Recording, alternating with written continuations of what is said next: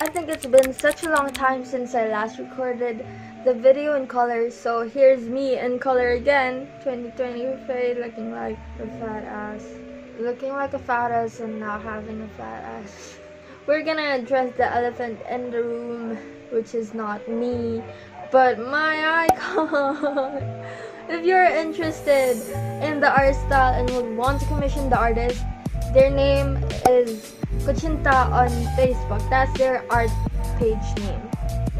The artist's name is Sophia. They're such an amazing person, very cool and approachable. So if you would want a commission, please check their page out. I would link it in the description below. Yes, they're very nice. I really like them a lot as an artist. So let's get on with the video. Okay, let's talk about me. Let's talk about me because this is my channel. Sure. Let's talk about me. I've been wearing glasses since the 4th grade. Let me tell you the story of how I discovered that I was blind. Okay, so when I was younger, I would sit really near to the television and just stare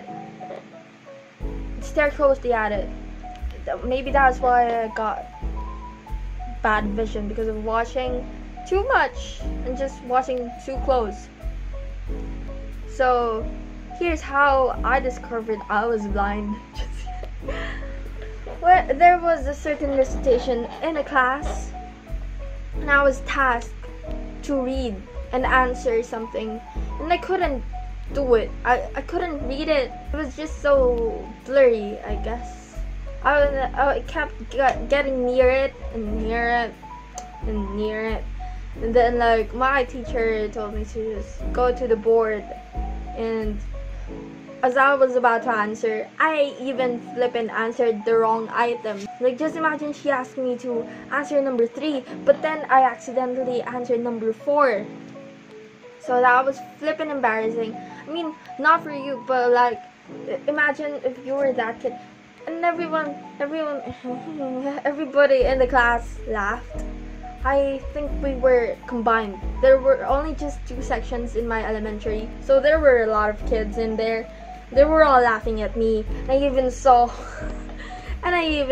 my crush laughing at me. So I flippin' cried because they were laughing at me for my bad eyesight. After that incident where they ridiculed me, where they laughed at me for having poor eyesight, the teacher during that subject talked to me after class and just about my eyes. We talked about my eyesight, and she told my parents that I should probably get glasses. And that's the story of how I got glasses. I started with 75, I think, or 25. Is that even a number in glasses? I don't know. But yeah, I've been wearing this since grade 4, and I'm now in grade 12. And it's only getting higher and higher every time we go, because I can't fucking take care of my eyes, for the love of all that is good. The current grade, I don't know, yung grado ngayon ng salamin ko is 500, I think, on both sides. Which is the same, almost the same grado as Bright's eyes are. Oh my gosh, we have something in common. We have this. We both have poor eyesight. Oh my gosh, Bright Viv soulmates forever. Yay. We also have the same blood type, which is AB. So now I'm gonna turn this video into a Brightwin video. I'm really a fan of Brightwin. The first time I encountered Brightwin was when I was scrolling through my Facebook feed, and I saw that video of them where they were both wearing black in the music club, and when they were about to kiss each other. Oh, that was so. I thought it was no tears when I first watched that. I thought it was recorded way back. I mean, it is recorded way back, but I thought it was already a finished series. And I found out that it was just new and that it's still going on and uploading, and they're going on YouTube. So that's where it all started. Though I didn't check them quickly after I saw that video, I don't know, I just found them really, really cute. As everybody would have as a first impression, both of them are really cute. I don't know why I just did that. Both of them are really cute.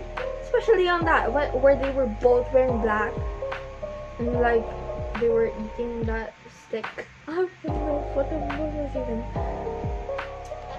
So after some time, I decided to watch the series, and we're now on the 12th episode. By the time I'm recording this, the 12th episode will come out tonight. Episode 12, the second to the last episode, is coming out tonight. And I actually have a BL Stan account. I mean, it's a Brightwind Stan account at the moment. I haven't really watched other BL stories or series other than Together, but I am planning to watch Theory of Love and other good and amazing series that I've seen on my timeline. And I don't know, it's just sad to say goodbye to such a nice series. This series has helped a lot of people go through quarantine to just for a while forget about this whole thing that is happening to the world right now. It's such a breath of fresh air. Brightwind, man, Brightwind. I cannot get over Brightwind. Brightwind. I don't know if that's how you pronounce it, but I pronounce it as Brightwind and Brightwind and Win. Bright and Win. They're really amazing individuals, and they're not just about their looks. Like, some people are good looking, and that's all there is to them. That's all there is to them. But Brightwind, they're different. They're kind-hearted people. They're good people. They're talented. I mean, there's just so much to talk about these boys that I'd probably have an hour-long video if I talked about Brightwind. I don't know, they're really just amazing individuals that I would want to support as much as I can. I've actually bought merch. I bought 2 jerseys, the black and the white one. I flipping bought 2 jerseys and I can't wait for them to come. And I also bought the pick bracelets. Oh my gosh, I can't wait to wear those. And I even ordered a Kasi magazine, but they ran out of stock. Through Everjoy Shopee, please check Everjoy Shopee. Yeah, I'm just talking about Brightwind, getting all happy-dubby. Is that even flipping the word? Yeah, I'm getting all flustered over Brightwind. Yes, Brightwind.